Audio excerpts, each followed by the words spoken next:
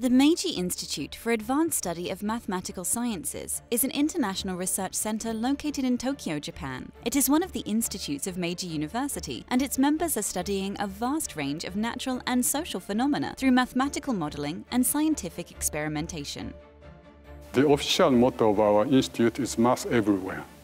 By this, we mean that mathematics provides a common language for understanding a wide range of phenomena in nature and in society. Our institute was founded in 2007 under the initiative of Professor Masayasu Mimura to promote cross-border research. In 2014, our institute was recognized by the Japanese government as one of 4 research centers of mathematical sciences in Japan. My principal background is mathematics, but at this institute there are a broad variety of people from such disciplines as biology, chemistry, engineering, and finance. Internal seminars and symposia are held regularly, and we also host a variety of workshops proposed by researchers from all over Japan. Typically, these problems are solved in a time-independent setting. People now come from across Japan and the world to visit and discuss at our institute.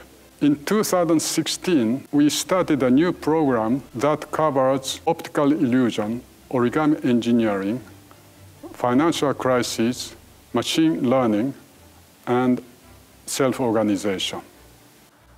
Animals often show left-right asymmetric structure in their body. For example, human heart is biased to the left. Surprisingly, the gut of the fly is also arranged as biased as the human heart. I started a collaboration with well-known experimentalist Professor Matsuno at Osaka University and trying mathematical model to explain the phenomena observed in experiments. Professor Matsuno has a technology based on gene manipulation that can reverse the chirality of the gut of the fly. And this gives us precious information about how the system reacts to parameter change. I'm trying to improve my modeling using this information. In experiments, we can observe in detail the tissue and cell that make up the whole gut. As a result of observation, it is known that the shell shape is different before and after the gut is twisted. Using mathematics, it is possible to explain the formation of the whole gut twist. Origami Engineering seeks to develop traditional Japanese origami art and combine it with mathematical and engineering technology. We consider incorporating folding into engineering applications. We have developed products that can be stored in small spaces, making good use of the foldable feature of origami. In addition, we are researching for foldable light and stiff origami structures as represented by the honeycomb structure. In the study of foldable plastic bottles, we use geometric relations for folding.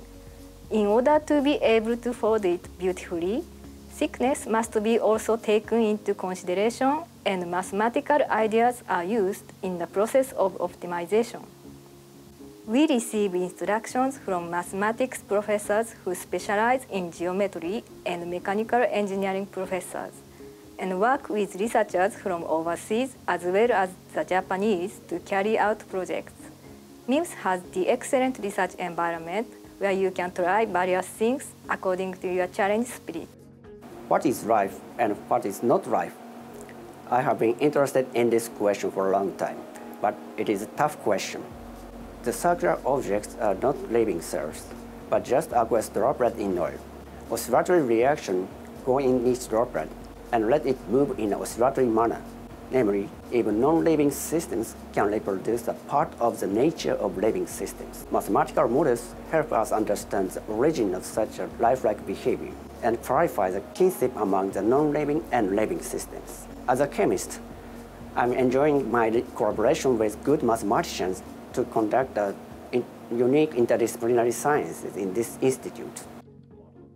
Droplet motions and interfacial dynamics are a fundamental theme in the physical sciences, and as such, there is a high demand for effective computational methods across the field of applications. However, droplet and other free surface motions can be highly complex. Yet, mathematics provides us with an unbiased means through which we can describe our phenomena. In particular, by extending the application of minimizing movements to hyperbolic free boundary problems, we have designed approximation methods which can not only solve our model equations, but which can also be used in simulations. The result is a mathematical framework which is able to describe droplet and other oscillatory interfacial motions.